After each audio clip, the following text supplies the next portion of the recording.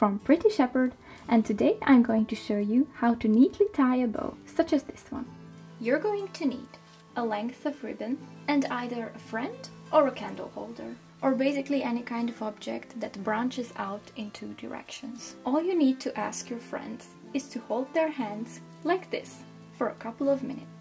However, if you are like me and have absolutely no friends nearby who would be willing to help, yes, I live on a farm that's far away from any other kind of people.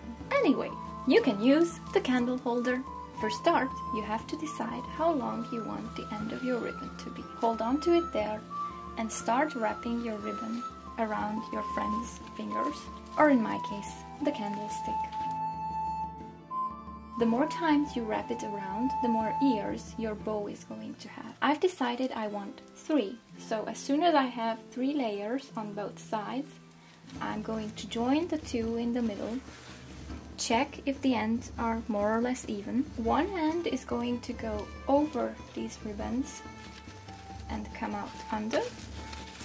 The other end is going to go in the other direction. Now pull tight, tie a simple knot. Now all you need to do is pull out the ears from within one another. This kind of bow is very versatile and can be used for a lot of things. Let me know in the comments below what you think it should be used for. If you want to find out how to add this bow to a traditional Hungarian hairstyle, then click through to this video where I show you just that, along with 2 other methods for dressing up braids with ribbons and bows.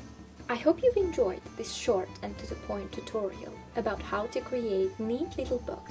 If you found this helpful and you want to see more of these short tutorials, then you can let me know by leaving a thumbs up. If you're interested in seeing more tutorials regarding historical folkloric hairstyles, then you can subscribe to my channel. Bye-bye!